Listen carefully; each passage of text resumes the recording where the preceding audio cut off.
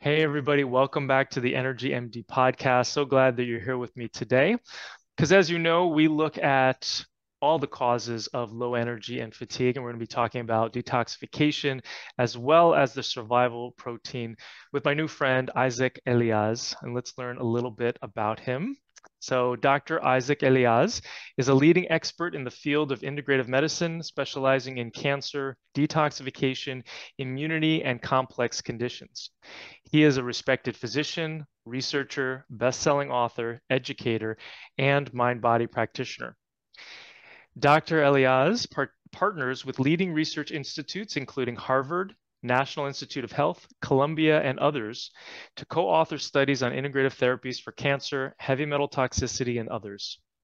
He is founder and medical director of Amitabha Medical Clinic in Santa Rosa, California, where he has pioneered the use of therapeutic apheresis as an adjunctive blood filtration treatment for detox and chronic degenerative conditions. And we're going to talk a little bit about its use in long COVID. So, Dr. Isaac, thank you so much for joining me today. Yeah, thank you so much for having me and the opportunity to talk about such an important topic. So, we're going to be talking about the survival paradox, toxins, and the body's energy systems. So, you wrote the book, The Survival Paradox. Can you tell us a little bit about the book? Yes, so the survival paradox is really a culmination of 40, 45 years of studies, clinical experience, decades of meditation and research. And it really introduces a new paradigm in understanding of health and disease. You can say it's a paradigm shift. We are all aware of inflammation as a driving force for so many illnesses, so many diseases, so many conditions. But inflammation is really not the cause. Inflammation is really a result. And what drives inflammation is the same thing that helps us survive. So because we are built, we are wired to survive innately all the way to the cellular level, we do it first by trying to develop as normal as possible embryonically and as we come to this world, and then by trying to repair any danger or any injury.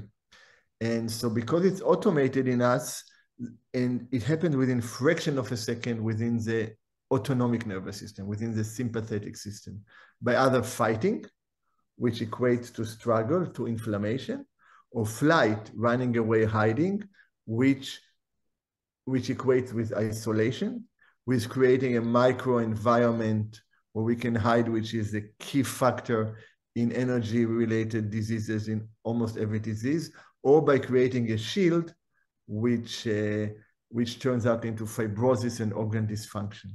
So while we have the sympathetic response that can be balanced if we take a deep breath, if we relax, if we breathe deep, if we meditate, if we do something that gives us a sense of safety, the biochemistry turns on through proteins called alarmins, survival proteins. And one of the key ones, Galectin-3, is the one that I've been researching for almost 30 years. So while it turns on in order to help us survive, it ends up driving inflammation, fibrosis, and it changes the metabolic function of the cell. And as such, it will affect how the cell reacts with the environment, how the cell will react intracellularly, and the relationship between the cytoplasm of the cell and the mitochondria, the factory for energy. And that's where we get to abnormal metabolic function and fatigue and burnout, etc. So it's all, that's why the survival paradox is such a profound new aspect, because you can address it from the point of view of biochemistry by blocking Galectin-3. A lot of my research with Modified Citrus Pectin with over 80 published papers. You can address it with lifestyle, with nutrition, with supplements, and you can understand it with a shift in our state of mind, state of heart, moving to a place of safety, of open heart, instead of a place of survival, of struggle, of a fight that burns us out. So this is really a whole model for how to live our life but it has a very profound effect on our healing capacity. So then, can we use Galectin-3 as a marker for disease or inflammation or progress or response to treatment?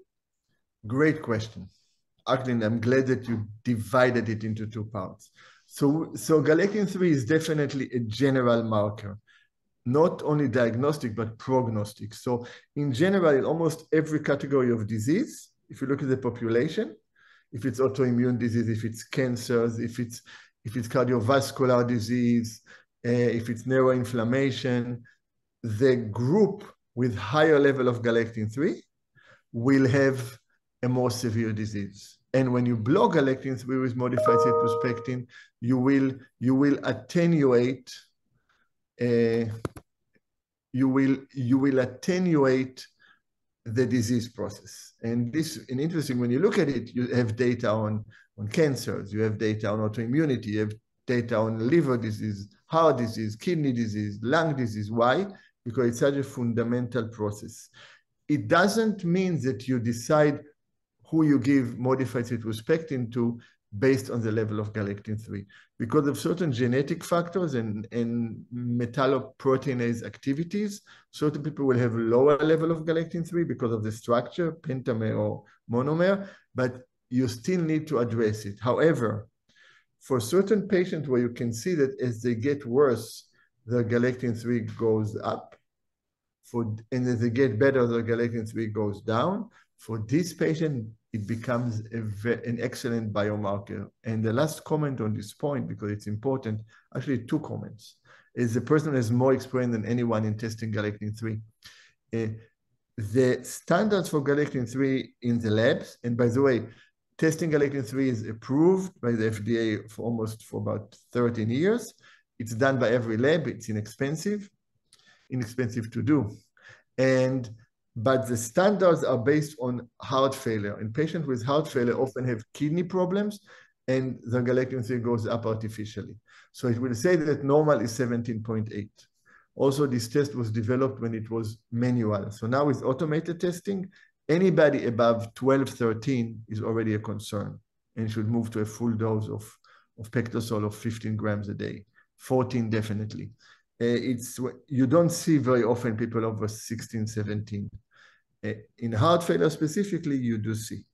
So this is a little bit about how to really understand the test. And when you block Galectin-3, you don't necessarily remove it, but you block its detrimental effect, because what it does is our survival paradox protein, when there's a problem, it goes to the area of the problem within minutes, and it mobilizes different ligands, inflammatory ligands, hyperviscosity ligands, sticky molecule ligands, immune modulating ligands, and then they attach to each other and they create pentamer, and multiple pentamers create a coating, create actually a lattice formation that will constitute the arteriosclerotic plaque, that will drive the biofilm, that will drive microenvironment for cancer, where cancer can grow, that can drive the place where Lyme disease can hide, and chronic, and different viruses, and heavy metals and toxins, etc. So when you disrupt the structure, you allow the body to recalibrate. You allow the body to heal.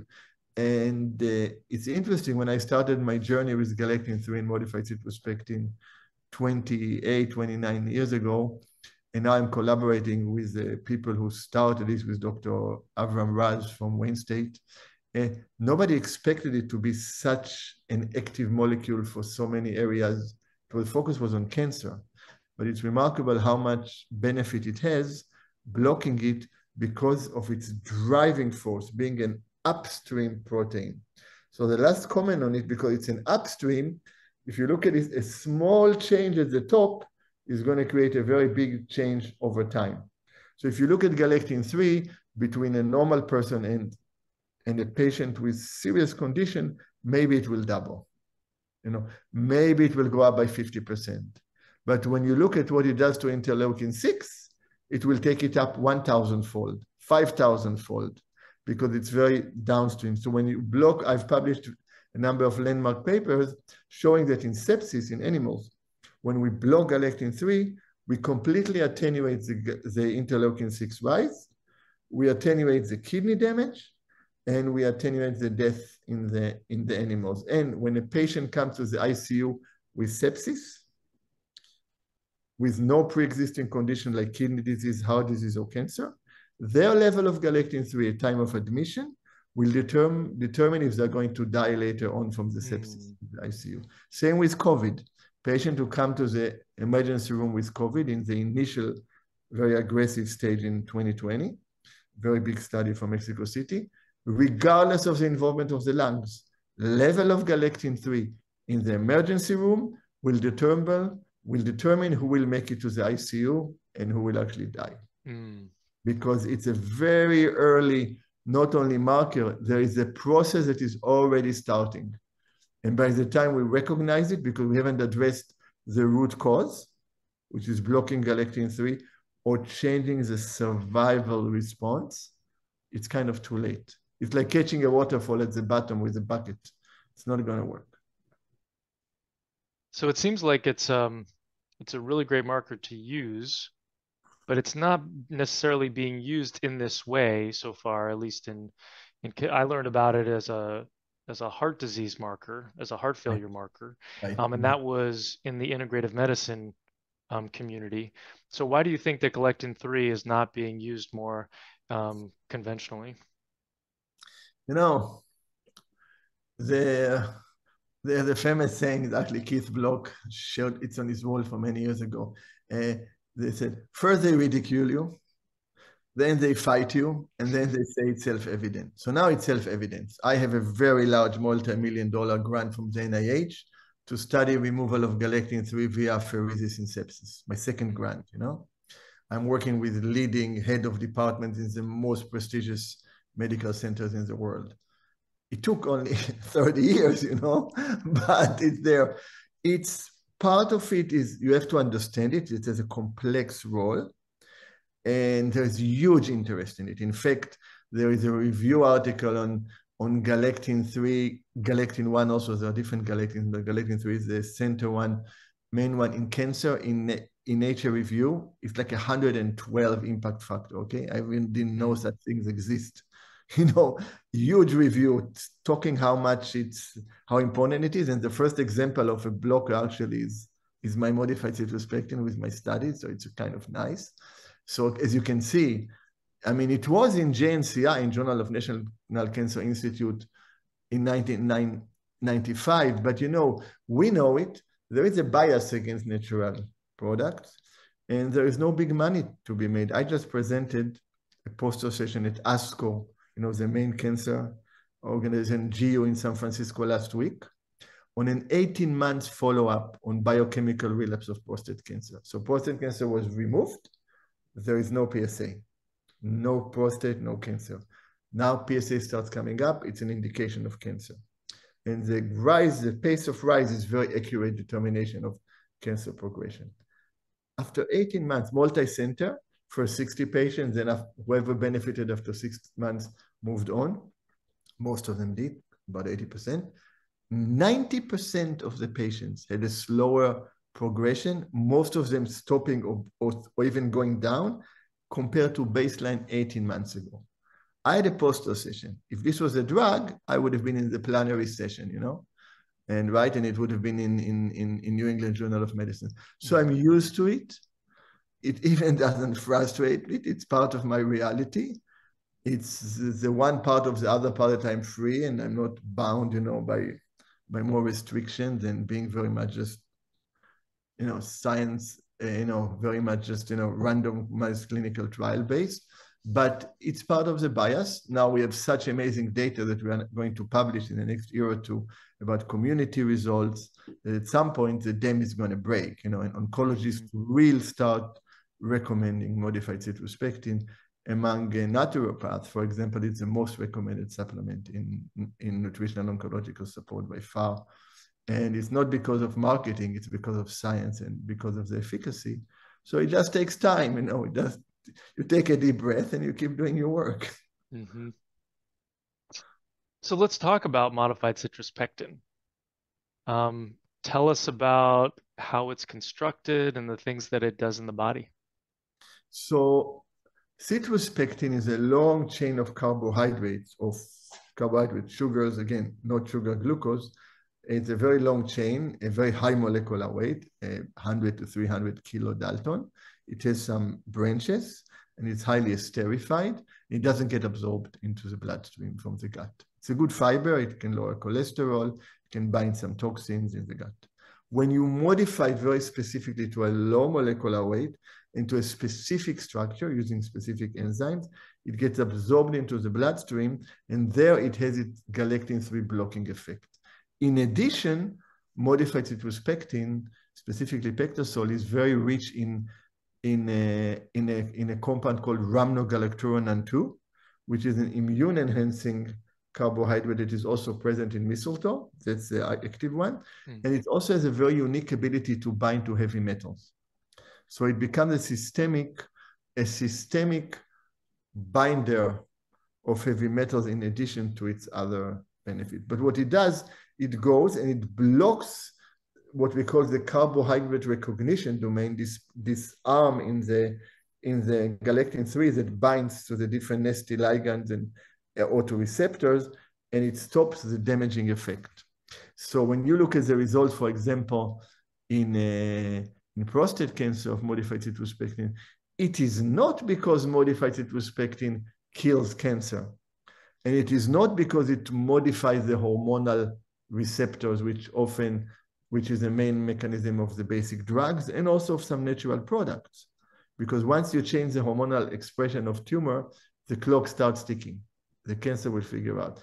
It literally allows the body to fight the cancer better by changing the metabolic environment, by changing the microenvironment, by allowing oxygen to get into the tissue, by attenuating, taking down the activity of the inflammatory macrophage, by regulating the cytokine excretion, and by regulating insulin receptors. So AMPK works better, mTOR1 gets blocked, mitochondria functions better, and by upregulating p53 as a result, so the cell can fight against cancer. And so the result, one side effect in these patients is that their memory gets better, their joint pains gets better, their energy gets better, because the body is allowed to heal. And that's what's so fascinating about it. Mm-hmm. Brilliant. And so this is all happening because the modified citrus pectin is acting on the galectin-3, or all those different mechanisms that you were discussing.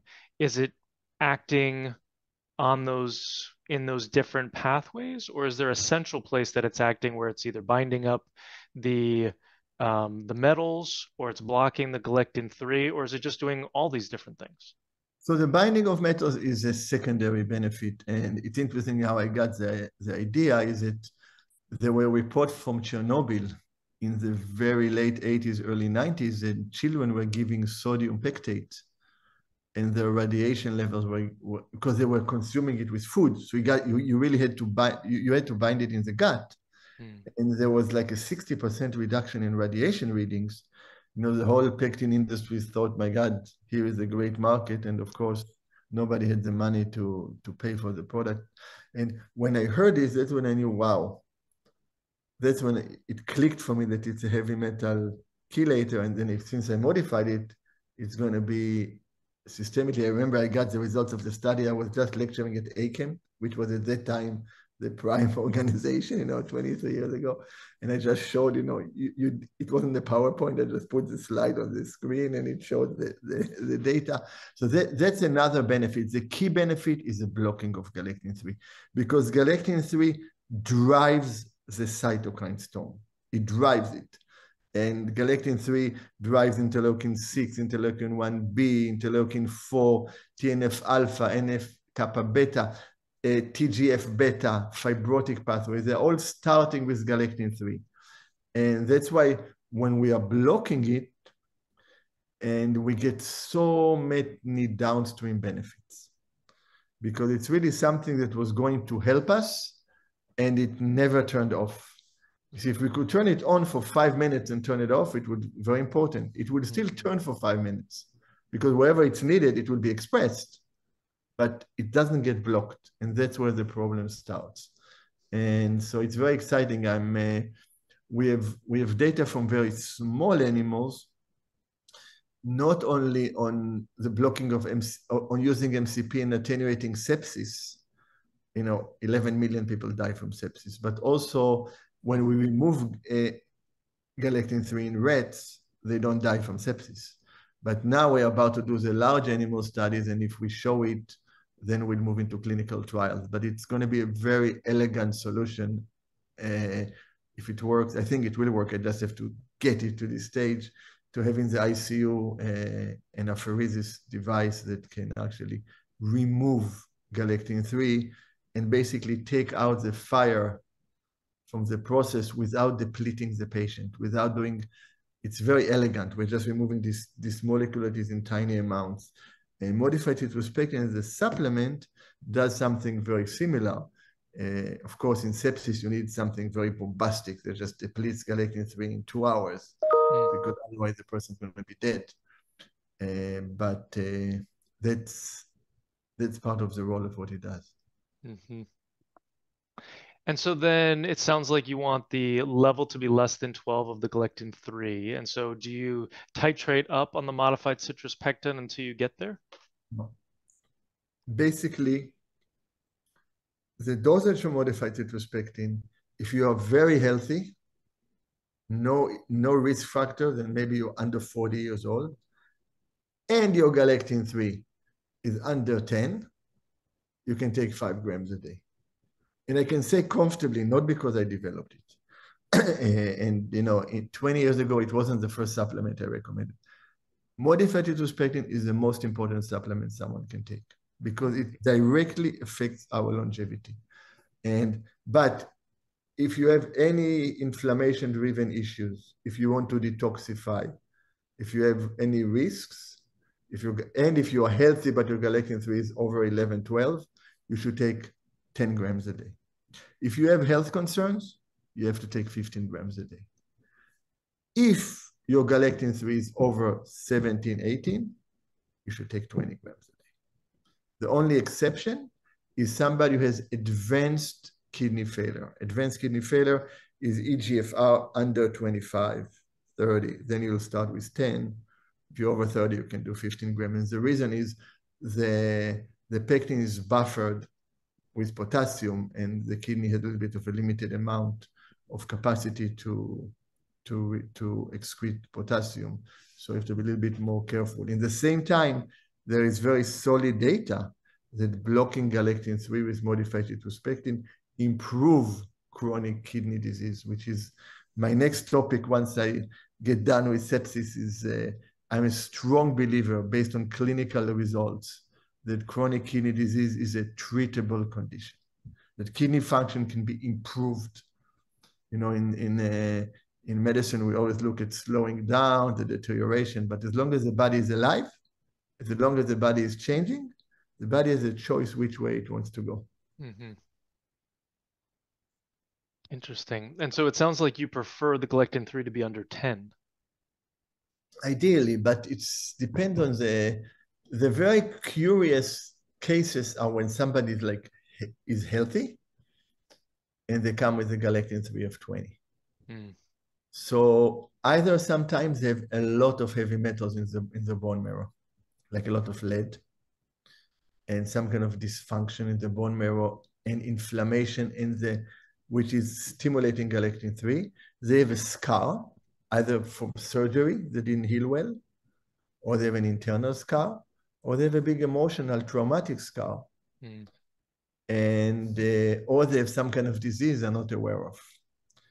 And yes, and then you need to give them a high dose. And it's interesting using more than 15 grams, because I came up with the 15 grams that now the world is using.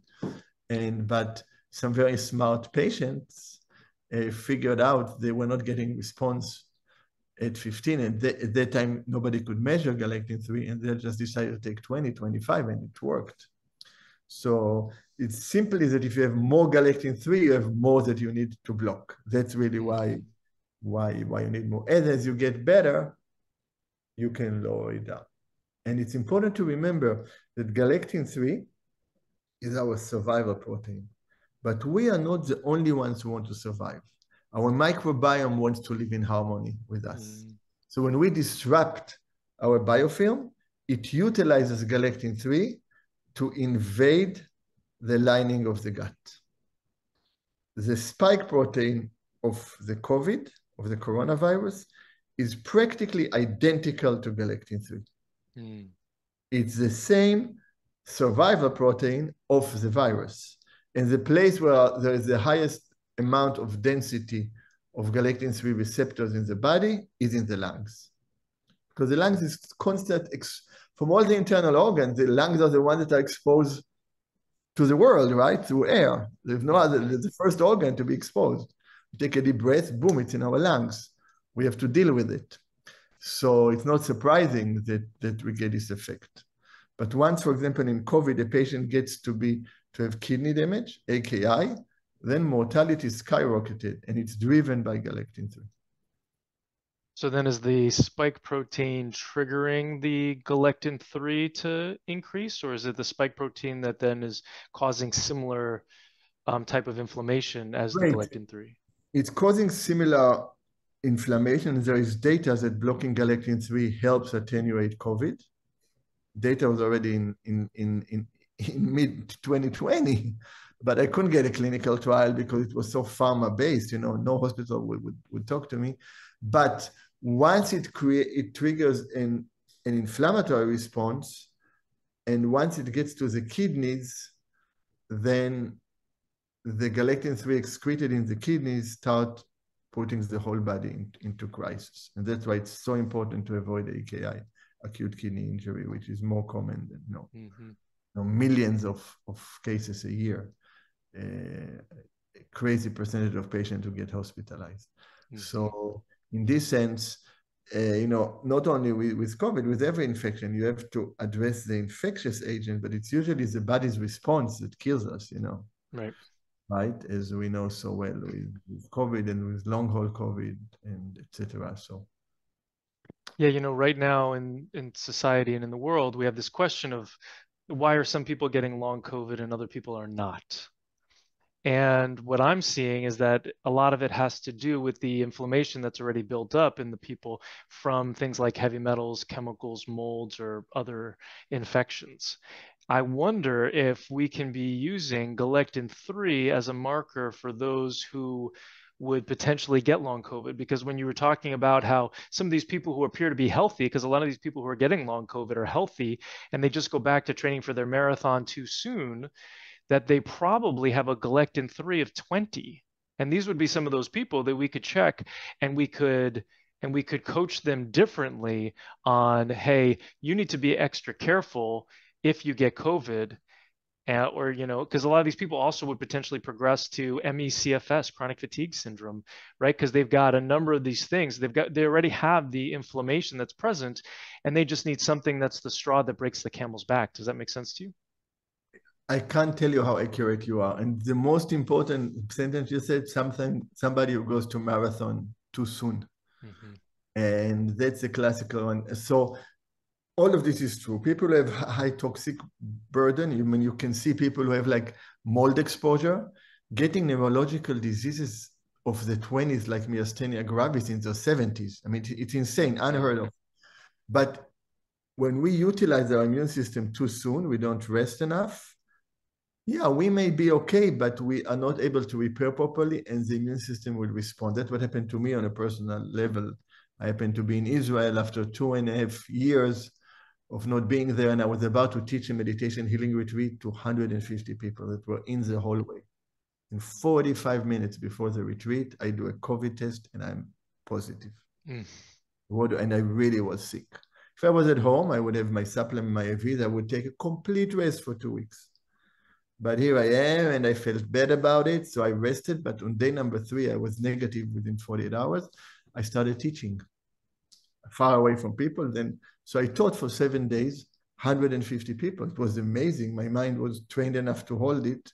But when I came back to the United States, my whole immune system and the fact that I had Lyme disease when I was younger, it all exploded on me, you know? And then I recovered by letting go. And then again, I went back and I did my marathon of work too early. And then I almost left this world. And now I'm fine. And now I know I need to pace myself. And so that's what happens. So very often, past infections are really key. You know, people who really had past infections, they will get triggered. It's a real issue. So Lyme disease, any spirochete, you know, weird viral illnesses, you know, of course, all the, you know, Epstein-Barr, everything gets re-triggered. And the really way to understand it and to address it is not to treat the disease, to treat the person. If you treat the person properly, the person will get better. Mm-hmm. And it's very universal for any chronic condition, because we, as human beings, have the capacity to heal. We need to connect with it. When it's an acute condition, it's a very different story. Then you really hit the pathogen as hard as you can, including in Lyme disease. But once it becomes a chronic condition, then every time we take aggressive measures, both the infectious agent and both the body's response system will respond in a way that will give us a higher price, you know, later on. And but toxins are key to what they do in the future. You know, there's a famous saying in Hebrew, "Avot achlu boser v'shinei banim tikhena." Our ancestor ate unripe fruit, and our teeth color will change. And that's an example, you know. And so that's the power when we take care of our health. We have the ability to heal ourselves and to heal people around us, you know. And so all of these pandemics, epidemics are giving us a real challenge, you know, a real run for our money. Mm-hmm. And so you mentioned treating the person and not necessarily treating the disease or treating the infection when we're talking about something chronic. Can you elaborate more on that? It sounds like you're talking about mind, body, spirit, in addition to the physical, but can you clarify? Yeah, and I would qualify that the most dramatic beneficial category of diseases is fibromyalgia, chronic fatigue. It's incredible. So in my background, and I've started my meditation training when I was 15. I'm 63 now. And for 20 years, I would go to the mountains for 2 months a year to meditate. And for 10 years, I did a half-day retreat, half-day work. And I was fortunate to treat and study one-on-one with the greatest meditation masters in the Himalayas. So I come with decades of training. So a little bit of gravitas to my experience. Mm-hmm.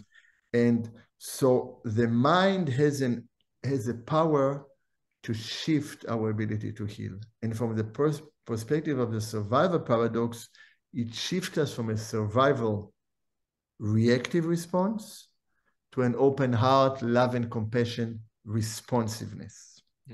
Now, this, we can talk about it from the point of view of what happened in the process of detox, of healing. We can talk about it from this term that may sound a little esoteric, but I always give the examples all the way to cellular function, all the way to pathways. And every cell in our body is built to survive. And as such, every cell in our body wants to take in nourishment and throws out what it doesn't want. And every cell is an identified entity with a boundary, a membrane, and it decides what comes in, what comes out through different receptors, different doors. And so we have this cell that are kind of selfish. They want to really get what they want, but they recognize that they are part of a community of 50 trillion cells, rounding up a little bit. And each cell, I didn't know it until a few years when I checked it ago, each cell has, you know how many reactions a cell has every second? 1 million reactions, can you believe? Wow. So even, can you imagine having like 50 trillion times 1 million a second? Isn't it a miracle that we can talk? Forget about talking two languages, that's completely mind-blowing, right? So we have this, what we call, again, in Judaism, it's called arvut adadit. We support each other, right? But it's a good deal. No, His Holiness the Dalai Lama says to be selfless is a very good thing from a selfish point of view. It helps us, it helps our health. So, but every organ takes care of itself and throws away what it wants. And if something attacks the cell, it puts a fight. It changes the receptors, it changes the environment. The only organ that behaves differently is the heart. The heart is the only organ that not only accepts, but thrives on taking all the dirty blood from everybody. Everything that the other organ didn't want that comes to the heart takes it with an open heart. Otherwise, the heart is not functioning.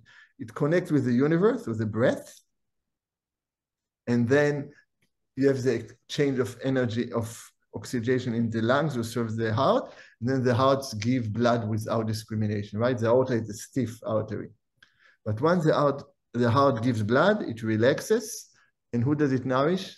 The closer to the heart, it nourishes itself through the coronary arteries. So, it's part of nourishing itself in order to nourish others, and as part of nourishing others. So when we make this shift, there is a cellular shift. Suddenly the cell relaxes, and then suddenly pains go away. So if we look at it from a spiritual point of view, and we take the esoteric into our body, the heart just wants to give. The heart, in almost every tradition, the connection with the divine happens in the heart. In Buddhism, the Tikkun in Judaism, in every place, it doesn't matter which tradition. And then the heart just connects with the universe and gives. And it gives through the blood. So the quality of the blood is very, very important. How pure it is, how clean it is, how good is the information that comes. But the cells have to be willing to receive, to open their arms, to open their heart. So when the cell is in a survival mode, as you know so well, it goes into a survival mode. It changes the pH, it changes the receptors, the macrophages become inflammatory, the cytokines are not working well, and the cell is not functioning well, causing mitochondrial dysfunction and chronic fatigue, diabetes, autoimmunity. Or even if there is oxygen, they won't function normally because they're in a fighting mode. That's the Warburg effect in cancer. So in chronic fatigue, in every disease, if we can let the cells open up and connect with our heart, healing will happen right away. And that's part of what I teach. I teach in the last decade mainly in Israel, but I'm going to have to start teaching in other places. I call it open heart medicine, the infinite healing power of love and compassion. And so the way I teach it, that when people do this together with diet and with exercise, it's profound what can happen in a few days. Cancer markers will get better, but chronic fatigue is the one condition where people just suddenly feel, wow, I got my energy back. And so it's definitely, so that's the mind part, but of course it has to be helped with supplement, with nutrition, with lifestyle. And sometimes when you need more heroic measures like therapeutic apheresis, then you use more heroic measures. That's each person needs a different support level. So the open heart medicine you were just describing, is that mainly a meditation practice? You talked about a number of other things along with it, but it sounded like heart-centered meditation. Yeah, but it's very sophisticated and it's very simple in the same time. It's a certain development of a very common heart-centered meditation called Tonglen, exchanging suffering with love and compassion, which is done with the outside world. So I had this insight that I kept for myself for many, many years when I was in the mountains for many months, about how to do it inside the body, all the way to the cellular level. So now I teach it. And ideally, I teach it in a retreat environment because the peeling of traumas of what we hold in ours is so profound. But it's time for me to I'm getting old, so I'm ready to just share it more widely. I actually wrote a book about it in Hebrew. It was supposed to come out just after as the COVID started. So I put it on hold. I will write it in English. It's my second book. It's supposed to be my first one, but it's really, it's really, it's something all of us can do every moment. The issue, even when we meditate outside, and we often skip the body. And the idea is that to realize that our inner space between our inner heart and our skin is infinite, because every cell in our body has our DNA, which is made out of infinite number of people. You think about it, 25 years for a generation. You go back 2,000 years, it's an infinite number, to the 80s, an infinite number, and without doubt. And so you have the genetics and you have epigenetics. And there's one of the most sentences of wisdom, ancient sentences in Hebrew says, Hakol tzafui vehareshut netuna. Everything is predetermined. That's genetics. Vehareshut netuna, we have the choice. That's epigenetics. And it's so amazing how they knew this thousands of years ago. So we, in our work, in your work, in my work, we are focused on the reshut netuna, on our ability to change our health. And in many levels, the more solid, materialistic, easy to feel, touch, see methods are easier to do, work very easily, hard to keep. For example, keeping a good diet. I mean, if we all kept a good diet, we would all feel much better, And an example, and the more you go to the subtle level, it gets a little bit more complicated to connect. But once you make the change there, you're making the change at the source, and then it just washes into all the layers.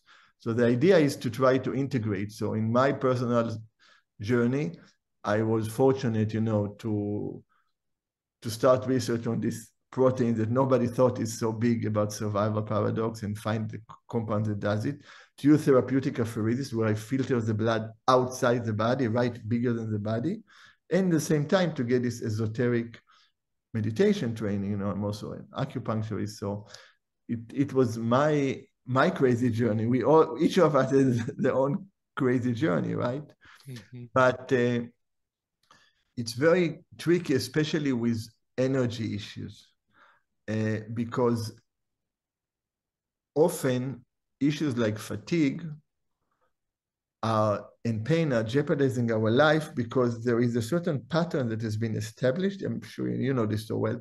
And there is almost an expectation when one symptom starts, and usually symptom number 1 is followed by symptom number 2 and 3, we make an assumption that if symptom 1 appeared, now symptom 2 and symptom 3 are going to appear.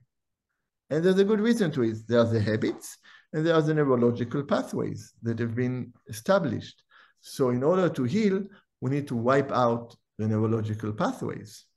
So meditation, when very sophisticated, that's really open heart medicine. When we release from the cell, does it, and other healing methods do it. There's a lot of interest now in psychedelics for a very similar reason. Mm-hmm. And if you can do it with meditation, then you don't need to use other substances, but it takes a lot of training. But that's the downside. The upside is that you can do it whenever you want. It's not, you don't, there are no risks. And, but really it's very important for us, for anyone who has chronic fatigue, as somebody who had severe rickettsial disease in 88 and never bothered, once I got healed, I never bothered to check even if I also had Lyme. And it took me years to heal, but it didn't affect my life. It's really this anticipation that if I feel step number 1, step number 2 is going to happen, and then we restrict our life, we restrict what we do, and then we fall into this pitfall. And the other part that is really important, again, a little bit deviating, people who have issue with energy and pain, is that our recuperation is longer for this patient. It takes longer to recuperate. So you have to time yourself. One of the biggest mistakes of people with fibromyalgia, chronic fatigue, is that they overexert energy when they feel good, and they're not able to replenish their reservoirs fast enough, because mitochondria is not working well, and because their clearing detox methods are not coming in. And that's really what you mentioned when you said that long haul is affected by infections and toxins and mold. All of this disrupt our ability to detoxify. I know I'm kind of loading a lot and you just have to kind of listen, but the toxins is big, you know. I overlooked, I knew it, but I kind of accepted that, for example, we can all be bombarded with glyphosate, and it's kind of the reality, right? Basically, everybody in the United States is poisoned by a pesticide at one level or another, everyone. Literally 100% you'll find something in the urine. We just got trained that it's acceptable to have a little bit of toxic material. And now that I'm doing research on how to remove it, I can see the effect on neuroinflammation and, you know, and cognitive function. Again, works very well when you block Galectin-3 with modified citrus pectin, and I have a certain formulation that for this. And we're in the middle of our trials. You know, the first cases were amazing, but we want to have like 20, 30 cases, and we'll have a big paper. One of the principles, at least for me, I don't talk about a problem unless I can offer a solution. Because what's the point, right? To just get people more anxious. Mm-hmm. And yeah, so it's an amazing journey to kind of integrate these different things. Well, I so appreciate you taking the time to share it with us today. Such a wealth of knowledge. I have two questions for you, and then we will conclude. So the first one is when to take modified citrus pectin, because I've heard that you can take it with food and with other supplements, but as a binder, I would imagine that it might bind those things up, and so we may want to take it on an empty stomach. So I'm curious about your opinion on that. Right, but remember, it also gets absorbed. So actually, I'm the guy who started this whole thing about doing it very far away from food. 15 minutes before food and a few minutes before supplements, it's fine. It's not a problem. It doesn't have any effect on other things. It's nice, don't do it with food, but it's more important to do it than to skip it because you're not at the right time. And you can do it only twice a day. There's no need to do it 3 times a day. The half-life, at least based on some studies we've done, is about 10, 12 hours. So it's pretty long. So twice a day is fine. And so if you're doing it twice a day, the dosing that you were recommending before, 5 grams, 10 grams, 15 grams, is that total for the day or is that per dose? Total for the day. So 15 will be like 1.5 scoops of pectosol twice a day. And then if you need 10, it's only 1 scoop, or 6 capsules. I take capsules. And then if you need more, you just divide the total amount by 2. Definitely. Excellent. Well, I still appreciate the clinical pearls.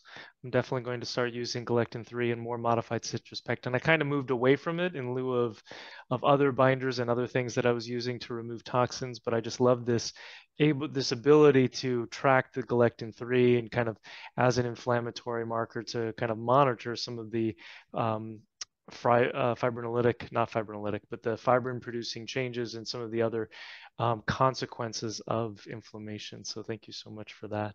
And you can use it with other binders. It's not a problem, but it's more than a binder. That's yeah, the common.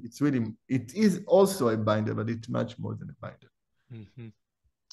So tell us about the best way for people to get access to you. We have a website here, dreliaz.org. Yeah, that's a good place, dreliaz.org.